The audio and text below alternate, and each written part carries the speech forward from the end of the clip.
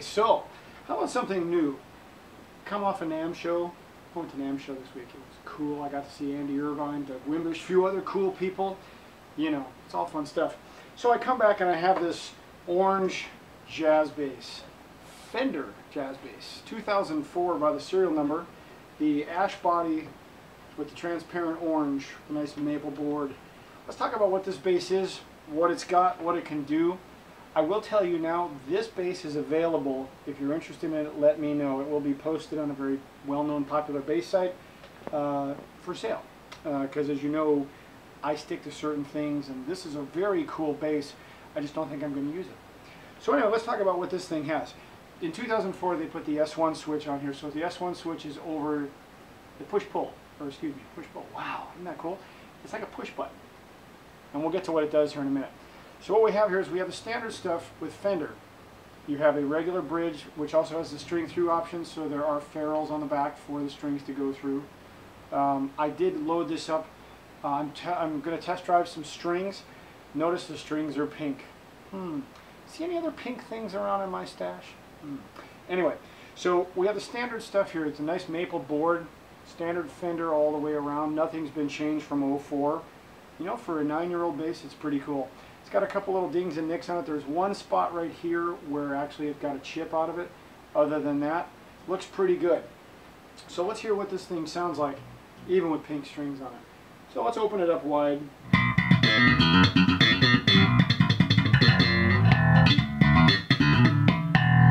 Okay, so that's wide open with everything brought. Now, if I push the S1 switch, it really boosts.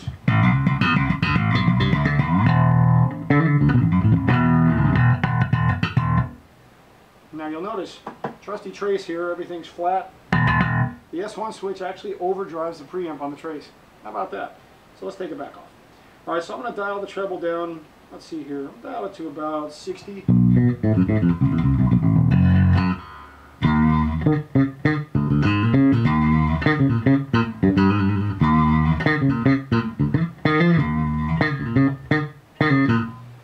of a cool barky thing. This is an ash body.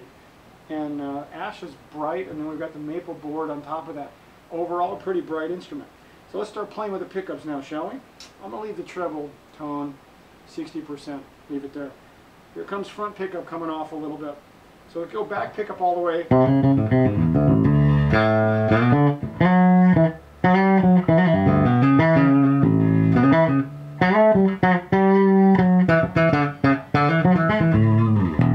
Sounds like your typical J, doesn't it? So again, now let's turn off the back pickup. Now mind you, the S1 switch is not pushed, so this is just the straight stuff.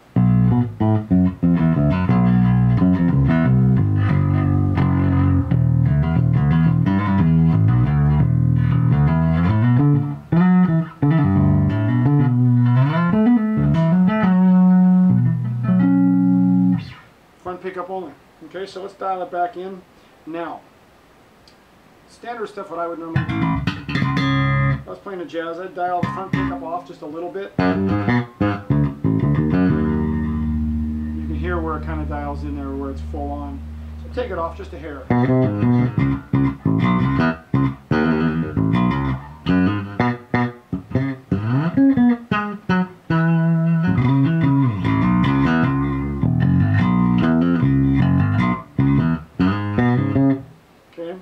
So now, let's push the S1 switch.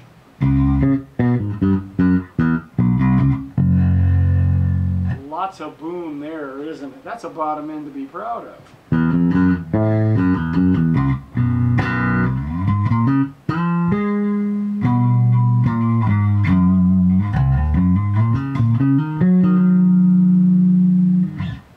It's a lot of beef, isn't it? And this is just a stock setup. There's nothing that's been changed on this guitar.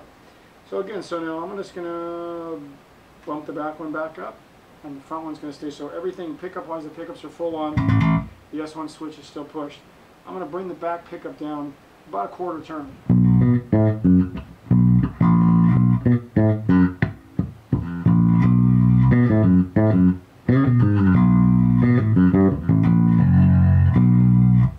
That's some serious girth right there.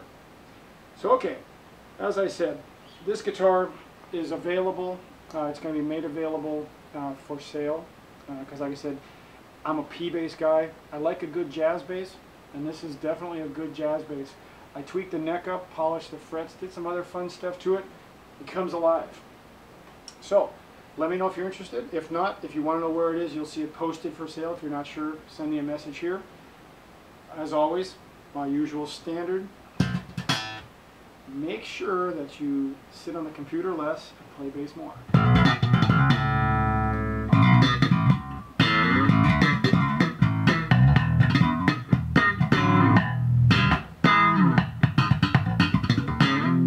And with that, have fun. Comments, questions, fire them here or send me a message.